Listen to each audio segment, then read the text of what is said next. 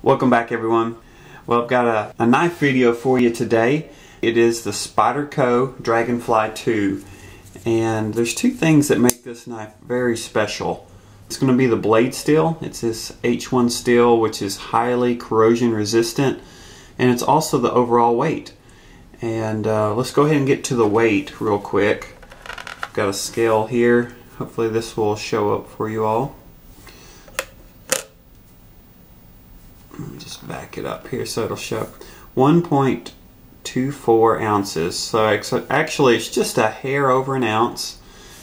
And that is impressive. Now, it is a small knife. It has a FRN handle that has no steel liners. So you're going to get a very lightweight package there. It's also a very small blade, but that's okay. It will still fill its role. And again, it's the H1 steel. I was able to go down to the Gulf Coast recently. Pretty much toted this knife in my swim trunks in the ocean for a week straight. And it was just in these damp trunks all day. And then at the end of the day, I would rinse it out with some water. It did well. The only bit of staining I saw is, if you see here on the etching on the H1, the number 1 got a little bit of staining, some rust staining on there, but I was able to, just with some oil, wipe it off. It was all surface, no pitting, and everything else, like jimping, there's no rust anywhere to be found on this. No even staining, except for that one spot that I mentioned.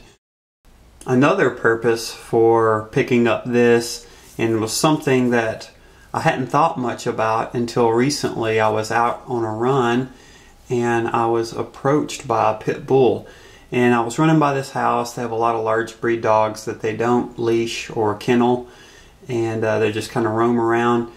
And needless to say, I was on the opposite side of the road, and when I was passing the house, I didn't even see the dog. I didn't even know they had that animal, and he approached me, and it just kind of gave me a moment of pause where I was thinking, hey, you know, I'm just talking to the dog, and I'm just kind of moving out of the way and moving along.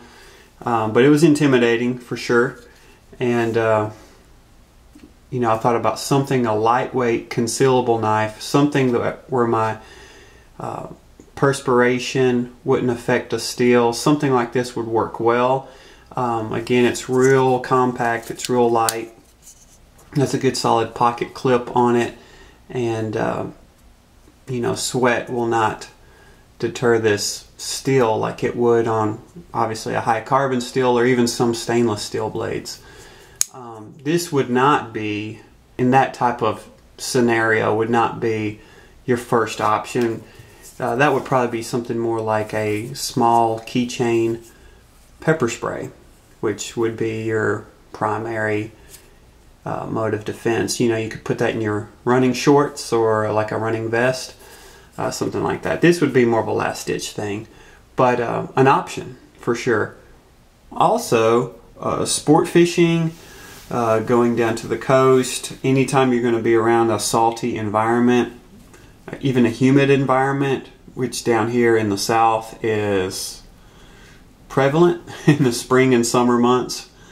And this knife will just really hold up well in those situations. Let me just give you an idea of the size of this knife real quick.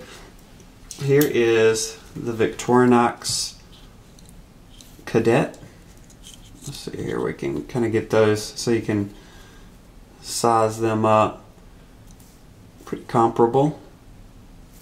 You know, and if you're familiar with the Cadet, you know that it's a small pocket knife as well. Here also is Benchmade. This would be kind of a different class, probably, I would say, a knife. But this is the Mini Griptilian, real common knife as well. So if you're familiar with that, I mean, quite a bit bigger blade, but I just want to throw that up there as a comparison for you to see. You know, I don't want to get too long-winded here. Just wanted to quickly talk about this blade. It is great for what it is. I mean, you could obviously use it as an EDC. It's not an intimidating knife. It's very small. Has a lock back on it. The clip is reversible, left to right carry, depending on how you want to carry it. Great little knife. Won't break the bank. And shoot, what else was I going to say? There's one more thing I was going to mention. Sharpness out of the box. It was very impressive. When I got it, I missed some spots when I was shaving that morning, so I actually used this knife and dry shaved a little bit of my face. No problem on that. Also, kind of a unique way that I used it was my daughter had gotten some stitches at the hospital recently. We took them out the other day, and actually I used this knife to cut the stitches.